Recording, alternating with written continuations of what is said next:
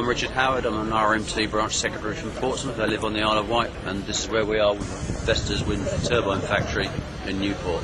The factory is under threat of closure. It's due to close at the end of the month here. We're here to support a group of workers that have occupied the factory. If you look around now, you'll see the guys here. This is the night shift.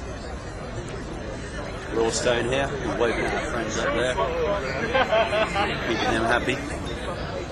And we're hoping to make sure that this factory stays open. How long has this been going on for now? The factory was occupied on Monday evening at around 7 o'clock. We just passed the 48-hour anniversary a couple of hours ago. The guys in there are going to stay there until they get what they want, and we're going to stay here supporting them until they get what they want. And what we want is the factory to be nationalised and produce wind turbines for manufacturing green energy in this country. Well, that's the news from the Isle of Wight, as brought to us by Vision TV. Workers fighting senseless layoffs is really something to be excited about. Here's what's not so real to be excited about. Stocks open higher after jobless claims report. It says a lot about our society when 550,000 Americans file new unemployment claims, as they did this month, and traders celebrate. The AP report on the tradings continue that the market's gains are somewhat muted because of sluggish sales.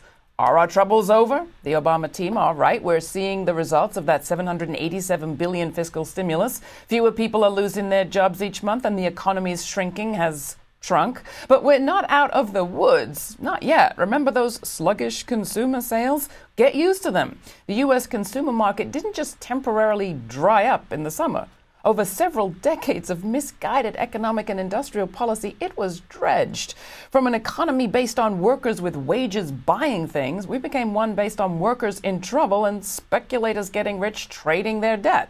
Divert investment from manufacturing to gambling paper long enough, and this is where you end up. Suppressing wages, shutting plants, expanding credit, and inflating assets. It's a great way to blow up a bubble. But that bubble is burst, and now Main Street America is jobless and broke.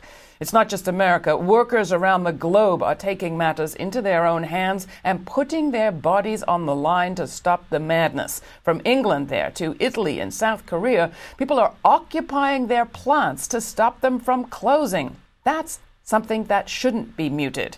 The only thing that's going to save most people and most economies is living wages and productive work. That's all we have time for today. You'll find everything you've seen on this show at our website, GRITtv.org. There's a place to comment on every story. While you're there, join our mailing list so we can let you know what's coming up, and subscribe to our video or audio podcast. We also have a Twitter feed. Just follow GRITtv or me on Twitter. And please become a supporter. We are broadcasting commercial free across the United States on Free Speech TV, Dish Network, Channel 9415, and you can ask for us on your local cable or public television station. Don't forget to tell your friends about our program. Thanks for watching.